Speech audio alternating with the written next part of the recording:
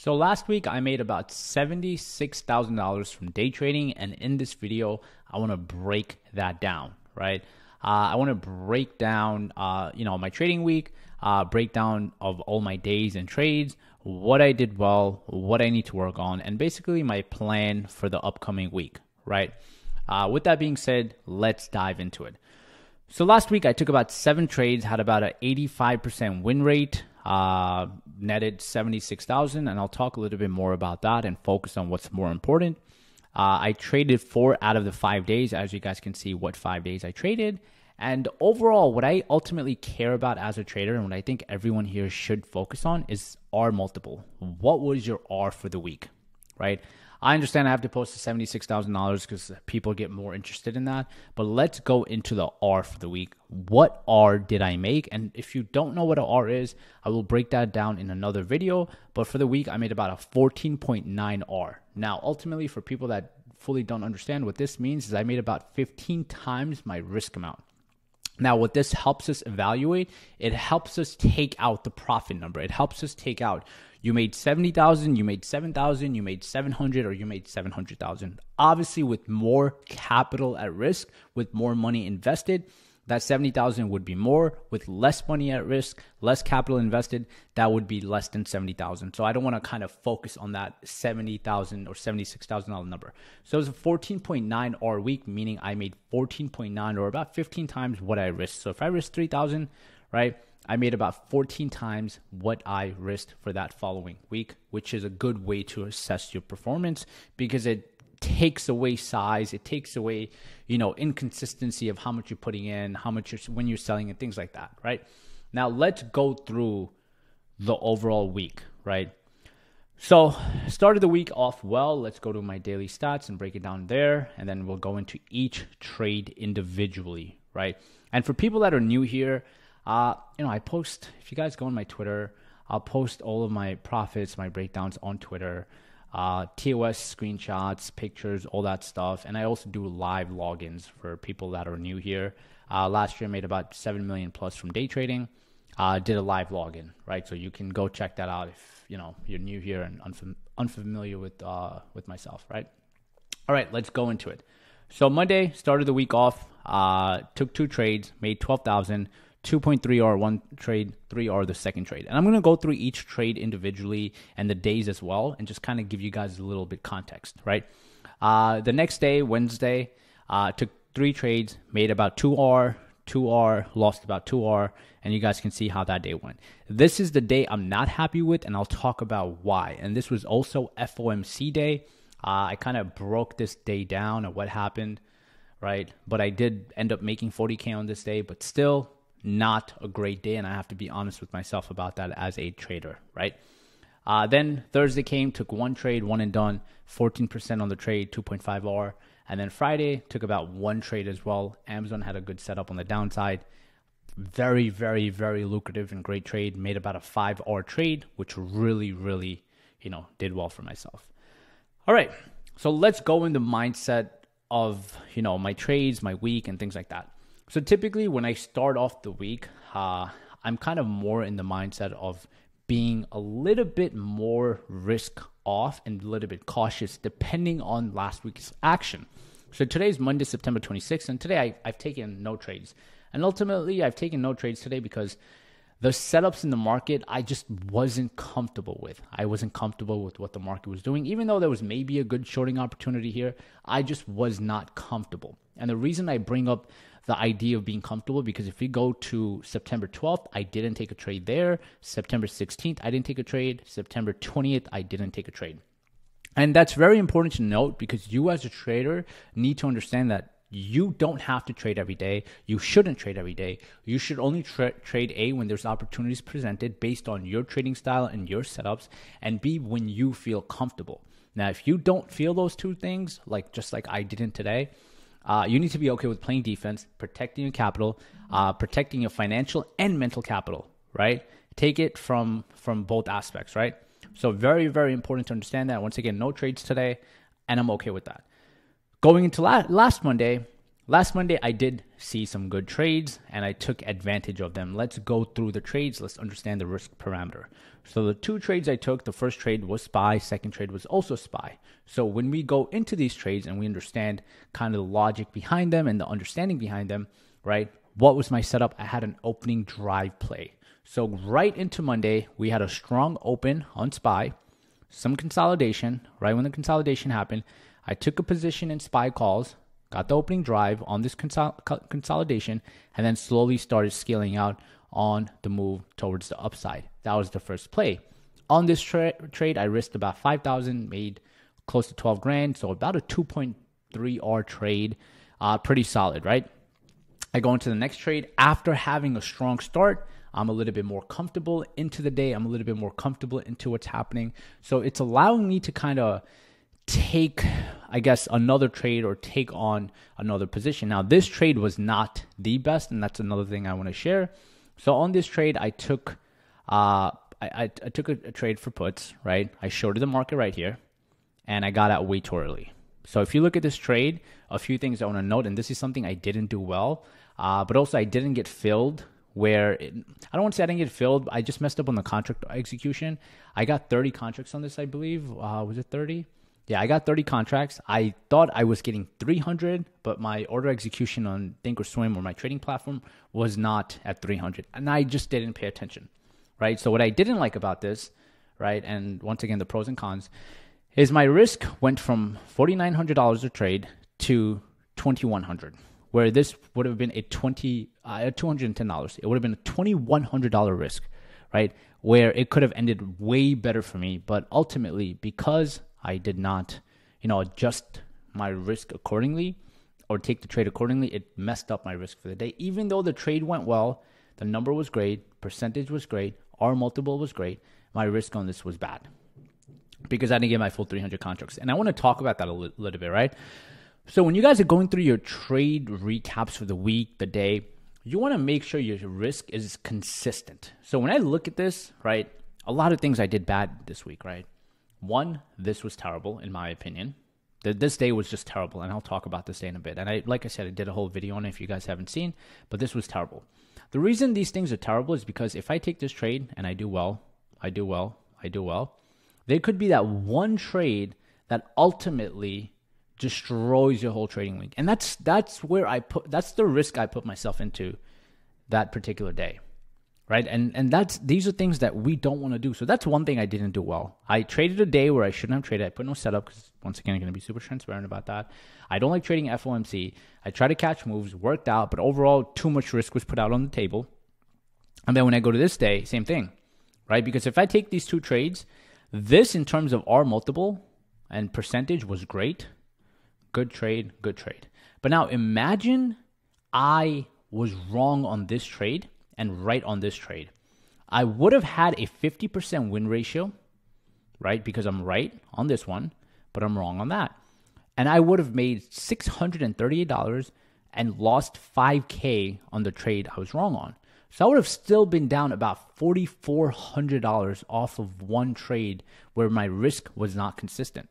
And as traders, that's what I see happening with so many people. And once again, I make these mistakes too sometimes. This would have been, once again, a 300 contract trade, went in with 30 contracts by accident. But once again, it's a mistake. I made a mistake, should have been better, should have been more aware, should have been more alert and hold myself accountable, right? So those are the type of trades that can ultimately hurt you. Same thing here. Let's just say I took this trade, and this trade. Let's say I was wrong on this trade and I did lose the 5K I anticipated. Even these two trades that I'm right in, giving me about a 66% win ratio, I would have made about, 2.7K, but I still would have been red. Like, do you guys get that? See why this imbalance of risk is such a big problem?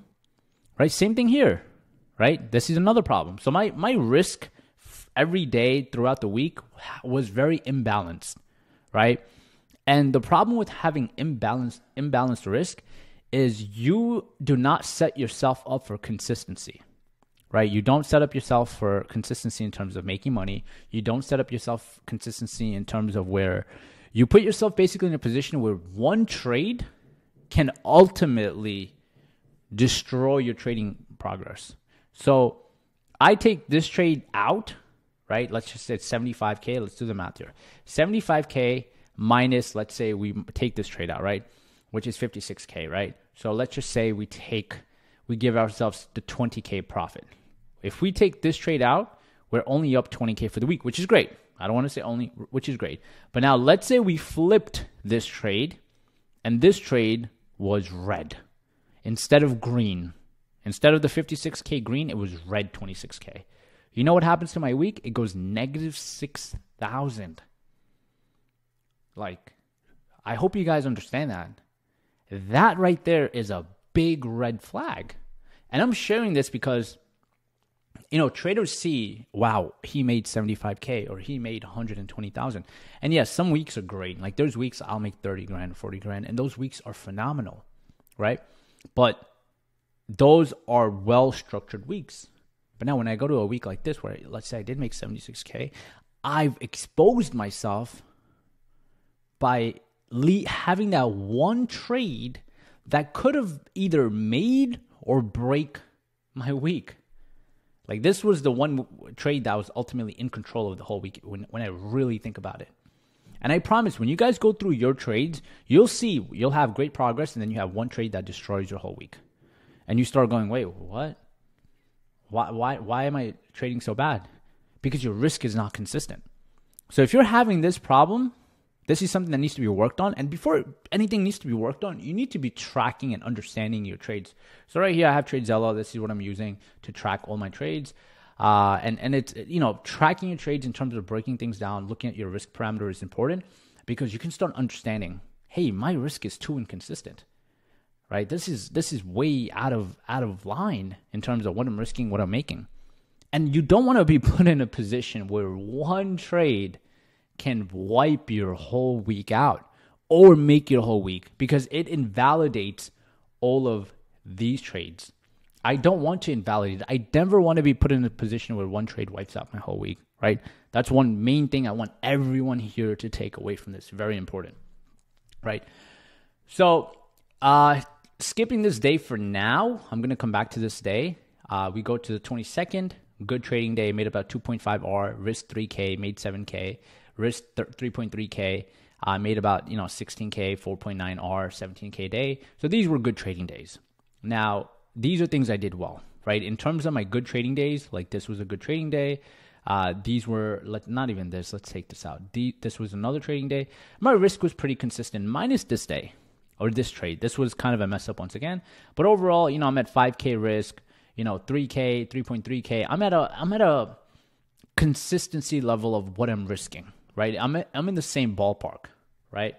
And as a trader, that's where I want to be. I want to be in the same ballpark of risk of what I'm risking for that week, for that day, for that month, right?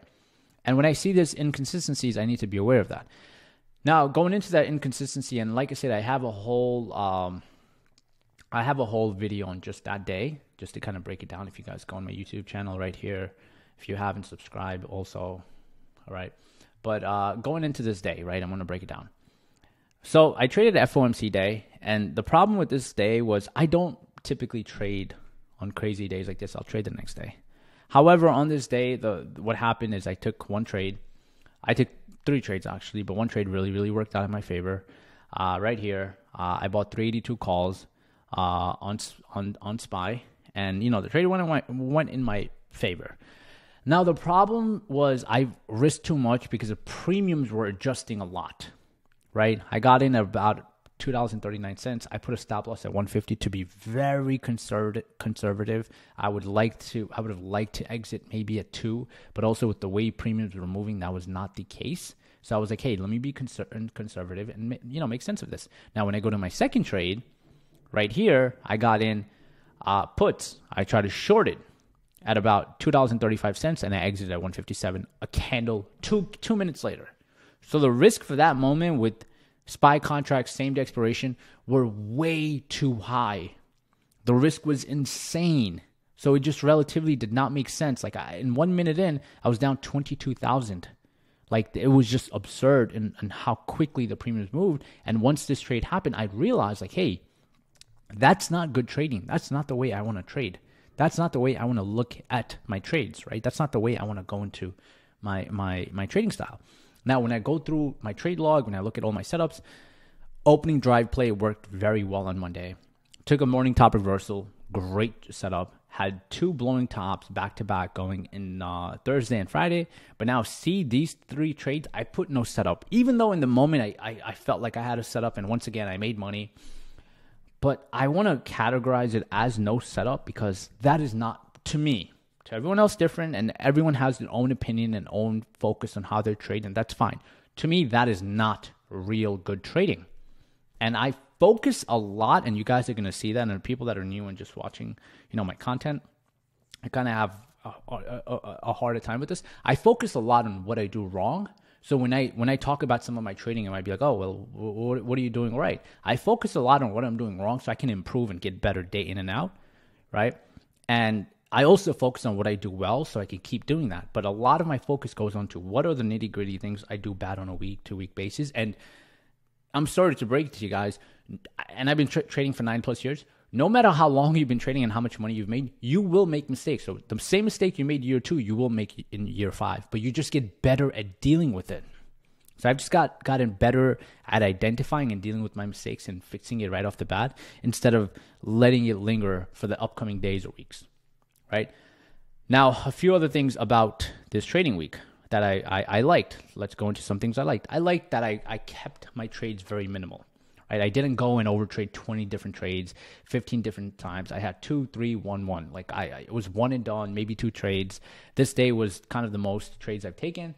But overall, I was one and done.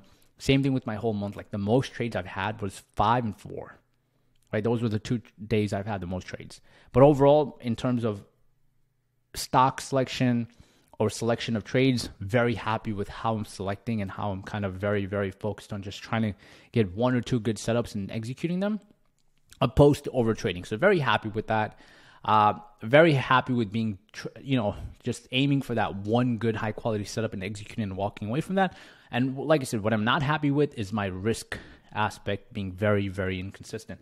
Now going into this week, what do I plan to do? I plan to focus a lot on my risk, making sure it's consistent. Be it as 3 to 5K per trade, be it as 6K per trade, but I'm not going to go to a 20K risk per trade that is either going to make it or break it for me.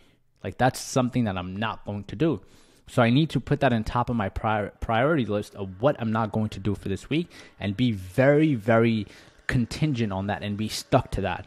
Right. Another thing I liked my R multiples on trades very, very well. My one losing trade, it's harder to kind of gauge my losers because I had one this week. And not to say you're not going to have losers, you're going to have a lot, and you guys are going to see as well. Maintained losers well, managed trades extremely well. Did well in terms of my R, kept 2 R plus, had one trade with 5 R, another trade with 3 R, right? Another trade with 2.5 R. To me, that's a big win. If I can average 2.5 R, I think that's a great win, and that's what I want to continue to do. I want to continue to average 2 to 2.5 R minimum. I want to continue to focus on 1 to 2 high quality setups, execute and be done. And I want to continue to have solid game plans of knowing when to play defense, when to play offense, and then what I want to really, really improve on going on to this week is my risk. Make sure that my risk is consistent. The last thing I want to talk about is when to play offense, when to play defense, just real quick. Some weeks we're going to have big moves, guys. Some weeks we're going to have flat moves. Some weeks we're going to have crazy movements to the upside, downside, vice versa, right? Just because we had a big week or you had a big week and you made 10K or 20K or you made tons of money, don't go into the next week thinking you're going to do the same thing, right? Don't say last week I made 100. Like, for example, me, last week I made 125,000. Have a whole recap on that as well. This week I got to make 100 grand again. No. This week, I don't know. I might walk out losing money, right? I might walk out not doing well. I don't know, but I need to go and take what the market gives me and just be mentally ready and also financially ready, because I don't want to burn flat days, right? Or days where I don't think there's opportunity and just destroy them, With that being said, let me know, what things you learned from this video. And I will see you guys in the next video. Thank you for watching, everyone. Comment down below. Let me know what you found value in and what you would like me to talk more about. And I appreciate everyone for watching and tuning in.